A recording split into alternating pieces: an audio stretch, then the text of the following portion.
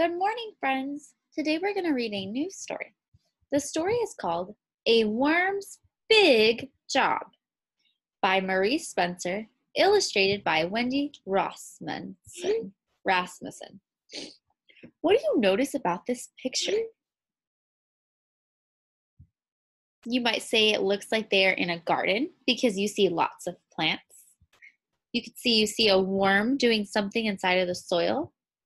Let's find out what happens to the worm inside of the soil. We are going to read the story together. I will read, then you will read.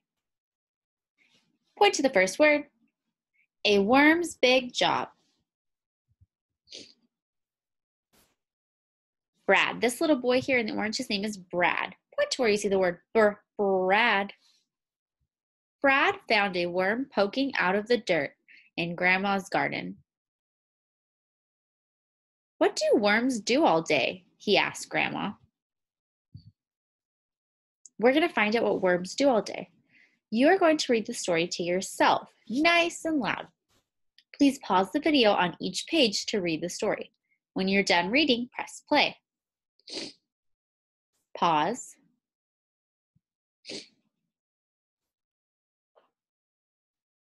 Earthworm. It has a mouth, a head, and a tail. Don't forget to read the captions.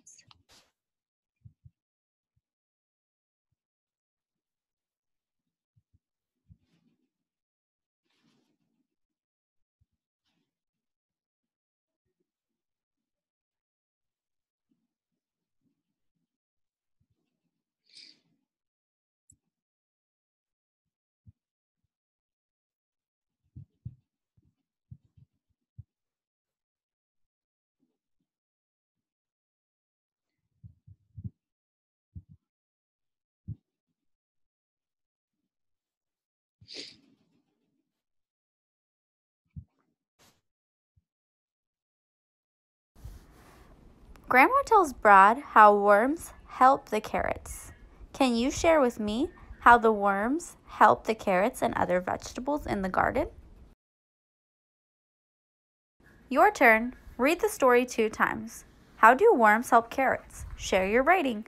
Don't forget to submit a picture of your writing on Class Dojo under the Tuesday reading activity. Good luck!